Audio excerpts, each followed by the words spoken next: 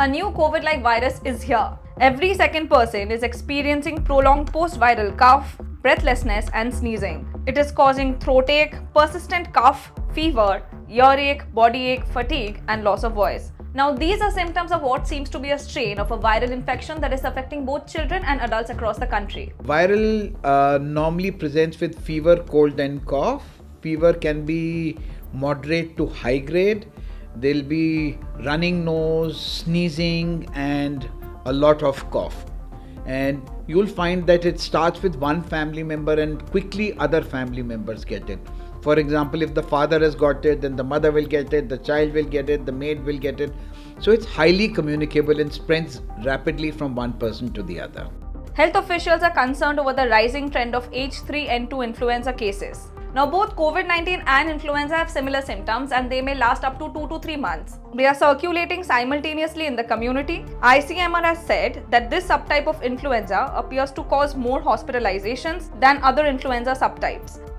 In many parts of the country, doctors are also reporting an increase in patient loads in hospitals. All the medical staff, and they are taken measures, and we have instructed all the medical staff how to tackle the case, and will supply the medicine also. We have almost given a lot of medical people vaccination also, all medical staff also. H3N2 influenza can be transmitted from one person to another through droplets released when coughing, sneezing or talking by an infected individual. Chairman of the Institute of Internal Medicine Education, Randeep Guleria, said H3N2 virus is a mutation of H1N1 virus. Now it spreads every year around this time. The number of cases are rising because of its mutation. Now amid soaring cases of influenza cases across the country, people have been rushing to medical stores in order to take antibiotic tablets without consulting doctors. ICMR recommended people suffering from painful coughs to not risk their lives by taking pills without proper medical consultations. Now with Holi here, people should be careful, especially those with underlying comorbid conditions. Here are the do's and don'ts. Wash your hands frequently, cover your coughs and sneezes, don't touch your face unnecessarily, avoid crowded places, stay hydrated and consume plenty of fluids. The ICMR has started a pan-India respiratory surveillance across 30 viral research and diagnostic labs.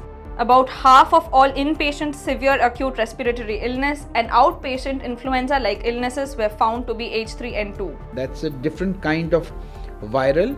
It can be diagnosed by a simple throat swab. Symptoms are fever, cold and cough, which is severe, and if you diagnose it early, then there is specific antiviral treatment which can be offered to the child. The H3N2 virus has not resulted in death in India till now, but can cause prolonged illness and have a severe impact on the immune system of the infected person.